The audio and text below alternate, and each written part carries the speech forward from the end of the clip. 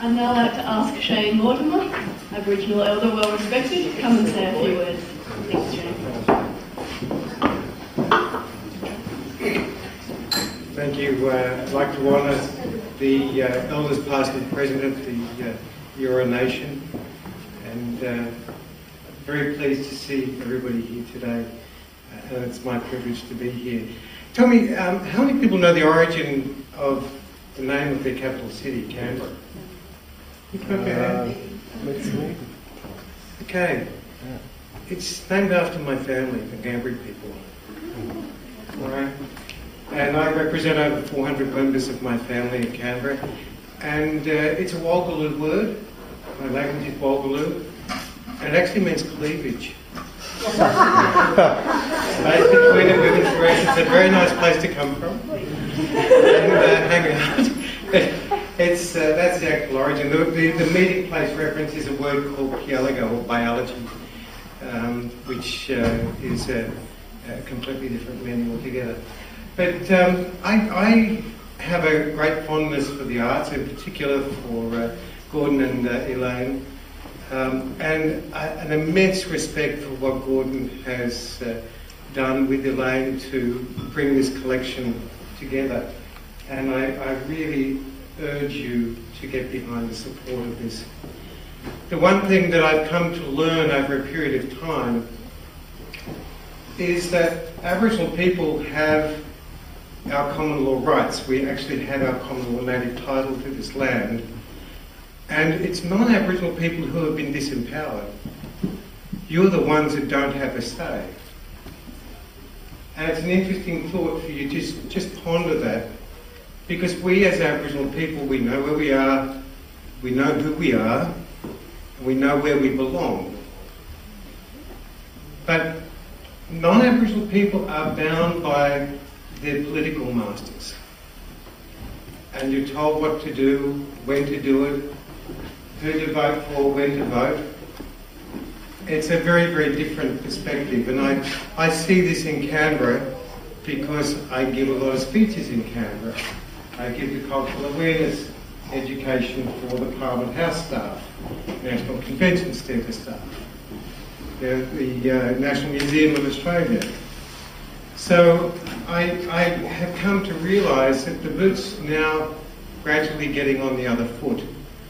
As of the last census, Aboriginal people are 500,000 strong.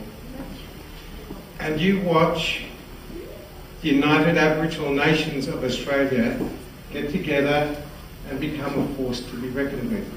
It's not that far away. The thought of an arts-led United Nations of Aboriginal Australia right here on Sydney Harbour is a phenomenal thought and a great objective. And I believe that could happen at Goat Island.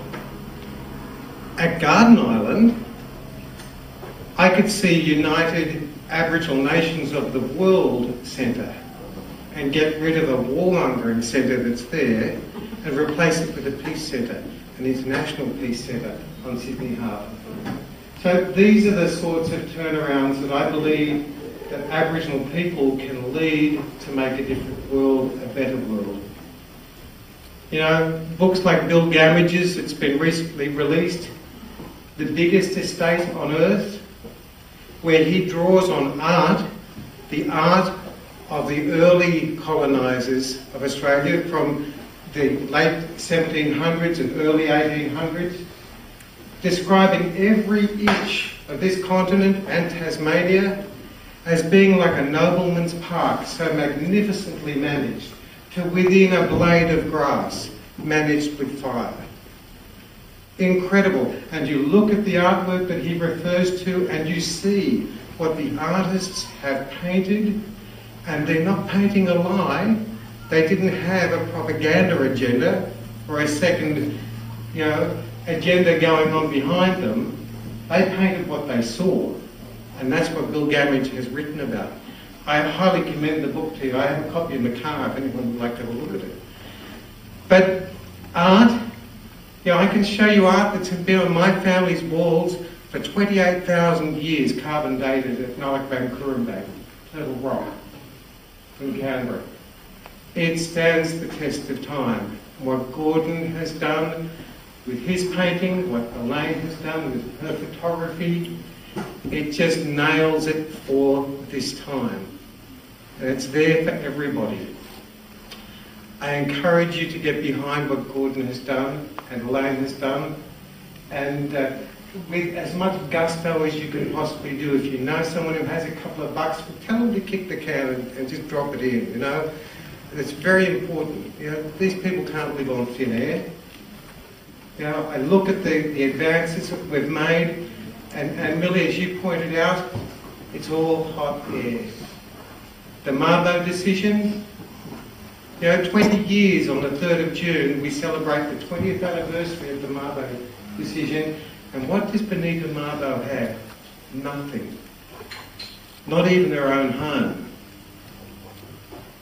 You know, have a think about that. But things will change. Jeff, out of adversity comes opportunity. And believe me, opportunity is around the corner for Aboriginal people in this land. Happy days, everybody. Congratulations, Gordon and Elaine.